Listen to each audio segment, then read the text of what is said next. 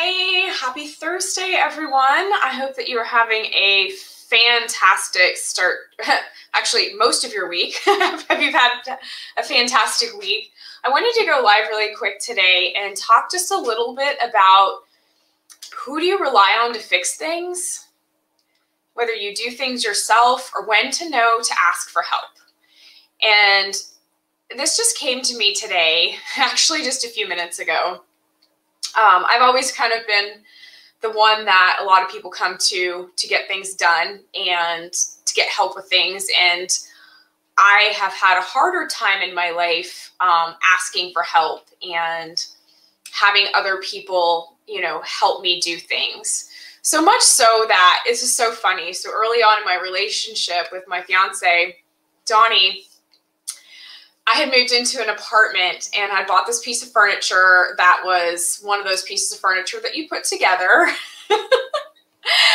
And so we were dating long distance, right? So I asked him, hey, can you help me put this piece of furniture together, right? And it was a pretty complex piece. It had drawers and stuff like that, right? It wasn't just really easy to put together. And so we were kind of wrestling over control of this particular project. And it got to the point where he said, Lorna, put your penis away.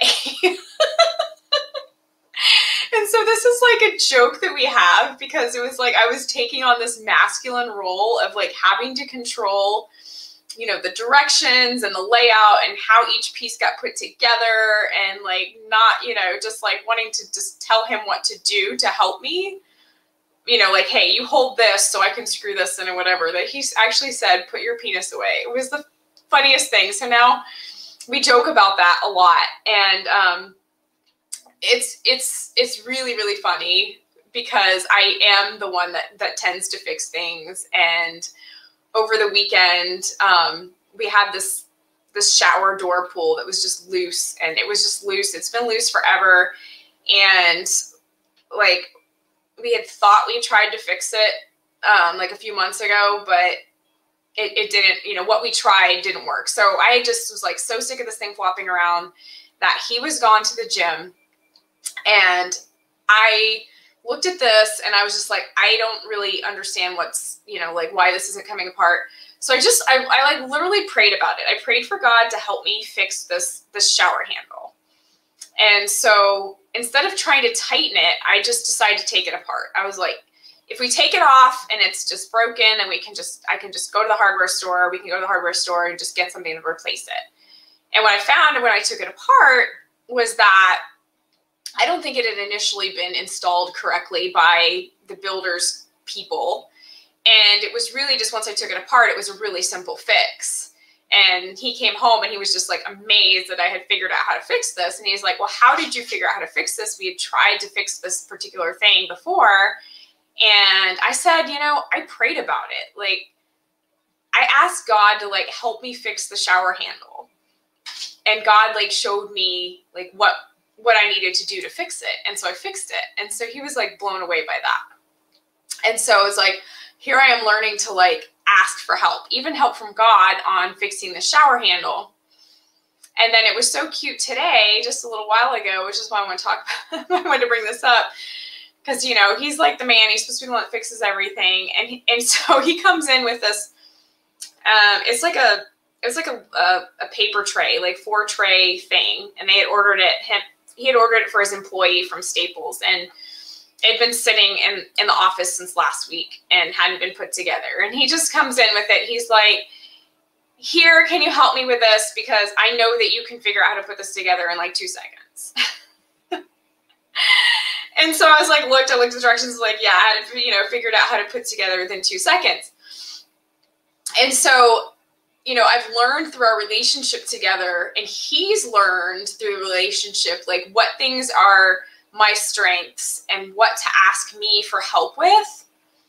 And he's also, and not have pride about it, right? Not say, well, I'm the man, I should be able to put this stuff together. And at the same time, I've also learned the same, right? Me being the person who always just did everything herself and just tried to do it herself.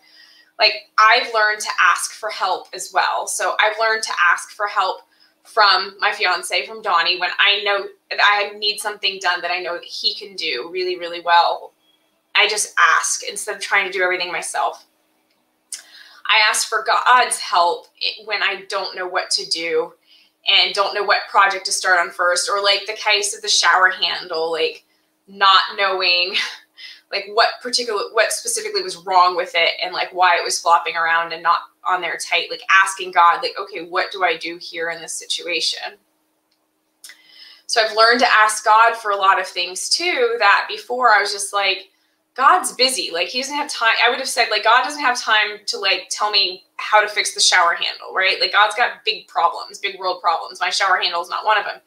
But I've learned to just ask anyway. And I'm blessed with the answer. Like God is happy to give answers to even things like how to fix your shower door handle. And that's just like a really cool thing for me. The other thing I've learned to ask for help a lot with is from my coach, right?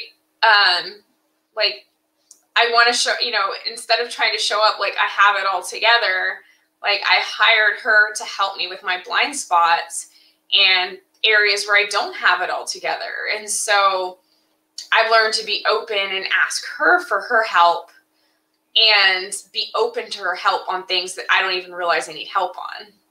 Like we had a session on Tuesday and something came up that I thought was something that like wasn't an issue. And I was like, she's like, are you okay? I can see a change in your face. And I literally started crying over something that I wasn't like cognizant was a problem for me anymore, but there it was there.